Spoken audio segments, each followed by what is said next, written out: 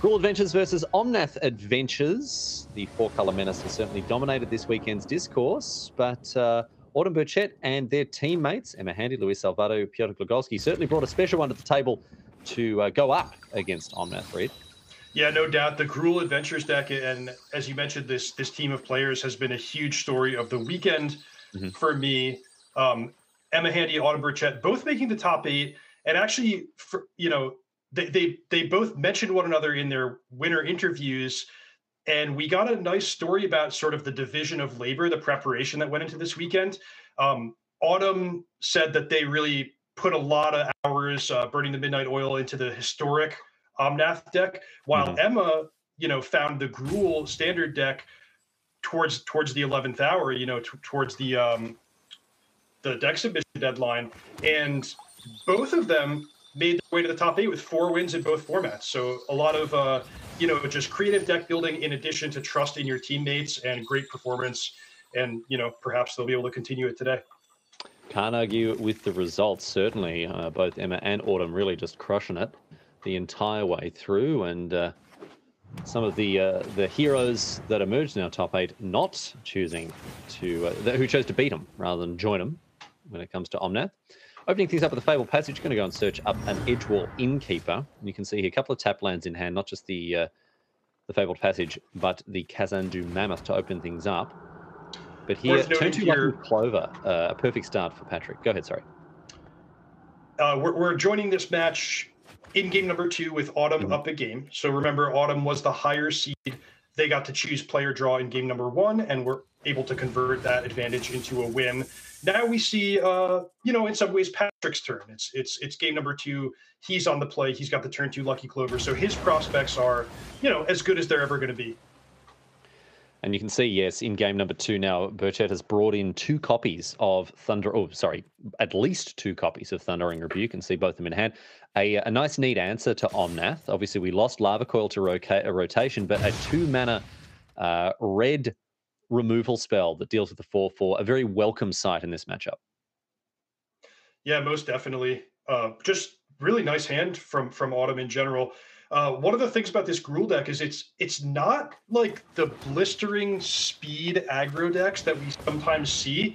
In fact, there's not that many hard-hitting creatures you can deploy for 1 or 2 mana. It's a lot more about, like, let's piece together this impressive battlefield using single potent creatures, turn 3, turn 4, turn 5, and then when you get that opening, bam, it's Embercleave. And then look at this, though. That Lucky Clover powering out a copied Petty Theft to just undo 5 mana worth of plays for Autumn for just 2 mana from the Brazen Borrower, clearing the path for this Omnath. Like, without that Brazen Borrower, Autumn's actually in a good spot, right? Like, they've got a decent board build out. They can attack. They can start to put some pressure on after having removed that Omnath. But because that Brazen Borrower cleared the way, Autumn's now back at square one. Well said. Yeah, this Gruul deck is particularly good at attacking through blockers. So that can come in the form of Embercleave, it can come in the form of Primal Might, Mutating Gemrazor, or just any combination of removal spells. And that means that if Patrick's play is just, hey, I'm going to play a 4/4 Omnath and hope it's good enough to defend me, that's kind of playing into Autumn's game plan, whereas the Brazen Borrower is a much better and more effective way of producing some defense. Beanstalk Giant in conjunction with Lucky Clover means that you're getting a Stone Cult 2-for-1. Go and get 2 basic lands. And the important thing here is they come into play untapped. So this means that either we can potentially play a Brazen Borrower end of turn. Not a whole lot else actually going on with. Otherwise he's just casting your Edgewall Innkeeper potentially. Yeah, you can deploy the Innkeeper and then have Brazen Borrower ready. The body of Brazen Borrower is pretty unimportant, I'd say, in this matchup, especially in a game where Patrick may be on the back foot. But if you get to convert that to a card draw with Edgewall Innkeeper after the devastating play that you pointed out for us a moment ago, Riley, that's a huge win. Yeah, it's not looking too bad here for Patrick, who again is 1 game down to Autumn here. Autumn picking up game number 1 before we jumped into this match. In comes the Stone Coil Serpent for 2. One thing that's really impressed me, I was talking to Martin about this yesterday, is the way that Stone Coil Serpent can kind of just sneak in at any point on the curve, right? Like this Gruul deck, it's not I mean, it's streamlined enough, and it obviously can do its thing pretty effectively. But often you'll find, you have 2-3 mana lying around somewhere, and Stone Coil Serpent is the sort of card that you can just slot in whenever you've got a couple lands going spare, because of course it holds a gem raiser so effectively. Yeah, this is particularly important with a lot of enters the battlefield tapped lands from the Gruul deck, so either Evolving Wilds or the double-faced land spells like Kazandu Mammoth, because if you're trying to curve out 1, 2, 3, and one of those plays is Stone Coil Serpent, you're kind of going like, this is a second best play. It's not what I dreamed of for my early creature. But when you could go like, hey, I'm playing a tapped land on turn 1, I'm setting up, and then Stone Coil Serpent is filling in the holes in my curve when I need it to, that's like really, really effective. And I think it makes for a great, well-developed package in this Gruul deck. Yeah, I think it's one of the reasons. It's a whole lot of small reasons that mean that Stone Coil Serpent is very well suited to this deck.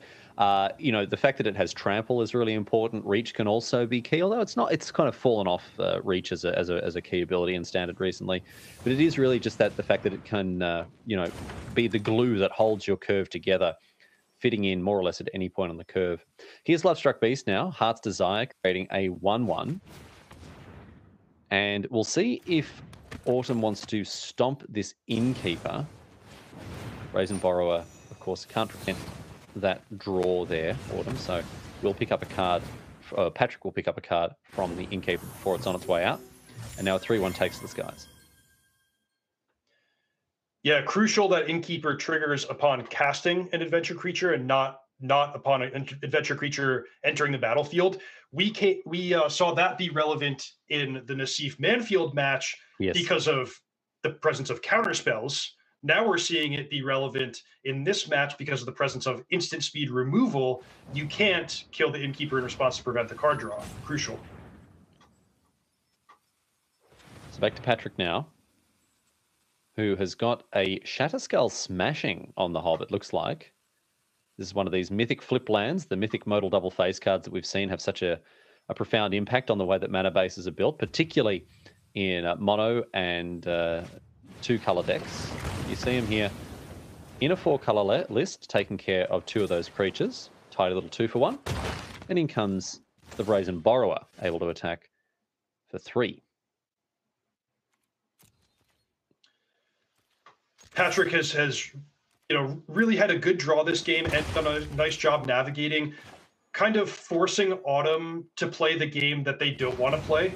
As mentioned, this Gruul deck, it's all about the battlefield, and it's so good at winning in combat when both players have creatures. But what it's not that good at is rebuilding when it can't stick an early creature. So, we didn't see a ton of hard removal spells registered at all in the standard portion of this Grand Finals tournament. But Patrick here finding ways between his Brazen Borrower, his Shatterskull Smashing, to actually keep the Gruul player off of creatures, and it's really working wonders in this particular game. In comes the Brazen Borrower for another 3. There is a Bone Crusher Giant here as an option for Autumn, who is taking their time thinking about this particular combat step. Embercleave in hand, a very good card to have on tap. Although with Patrick holding Brazen Borrower in hand, it's probably not going to be as impactful as you may hope. There you see, a totally fine play at face value from Autumn's perspective, but also another indication that Autumn is not playing the game they want to be playing. In a perfect world, you ignore the Brazen Borrower. Hey, this can't block my red-green monsters. Yeah. And if I go to 17, 14, 11, who cares?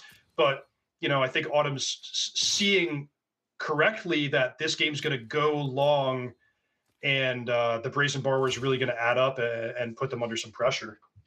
Look at this as well. So here is a very obvious Embercleave attack, which obviously would be fantastic into this Bone Crusher Giant were it not for the Brazen Borrower. And wow, Autumn's not even actually going to take the bait. Instead, just using Thundering Rebuke to take care of the Giant. Now, that's definitely, a next level play. You are 2-for-1ing yourself, but it is a way to get that 9/9 off the battlefield and then play a 4/3 of your own. I mean, sniffing out that Brazen Borrower. You don't want to play the Embercleave into a situation like that. Love the play. Love the play. Yeah. A huge factor there is mana efficiency. If you commit your whole turn casting Embercleave and it doesn't work out, probably not in the game anymore. That's probably going to be it. But here, Autumn gets to double spell, kill the Beanstalk Giant with Thundering Rebuke, and replace the Lovestruck Beast with Bone Crusher Giant, preserving Autumn's pretty nice, board advantage. And look at this Escaped Wilds, however. Triple Lucky Clover available now for the Brazilian. 2 other lands, not doing a huge amount, but given that there's Triple Lucky Clover, Edgewall Innkeeper, and Brazen Borrower in hand here for Patrick, he's going to be able to really get up to no good this turn. Is it too much, Riley? Is it too many Lucky Clovers? Have you seen that at all on the broadcast this weekend? Oh man, have you ever found like a Lucky Clover in real life? I remember I went through a thing when I found out about them when I was a kid. I remember like poring like grass to try to find one. I don't think I've ever found one in real life. I mean, that's why if they were common everywhere, it wouldn't be lucky, right? All right, there's the Triple Lucky Clover now. And Edgewall Innkeeper in conjunction with that Brazen Borrower next turn. And we saw the Brazen Borrower, the Petty Theft cast before those 2 Lucky Clovers to make sure that the Brazen Borrower would hit the exile zone there rather than just being countered going to the graveyard. Another Bone Crusher Giant. And now we'll probably see Edgewall Keeper into Brazen Borrower here, just to draw a card, keep the resources flowing here. Yeah, huge draw here. If it's just a land off the top for Patrick Fernandes, he's kind of stuck. He's got all the mana in the world, Triple Lucky Clover, nothing to cast. And here, this game has looked horrible for Autumn at basically any snapshot that you would have tuned into this game. You would have thought Autumn, was on track to lose the game, but finally. Have navigated to a spot where Embercleave is going to resolve cleanly, and boy, I mean, Patrick has a very narrow window to find something powerful off the top. Yeah, look at this. Bone Crusher Giant going to take out 1 copy of Edgewall Innkeeper, and you imagine the one that gets blocked. Is this? We're getting close to. It's not. Is it lethal? It is lethal. It is actually, isn't it? Because you Embercleave the blocked Bone Crusher Giant. And then with Trample, you can just surge across, but there's not even a block here. So look at this. Embercleave going to get the job done, doing what it does best. And Autumn Burchett snatching a victory out of thin air. Patrick looked to be in firm control of that game for a long time. But no, sir, says Autumn. And puts up a very convincing win there, Reed. Wow.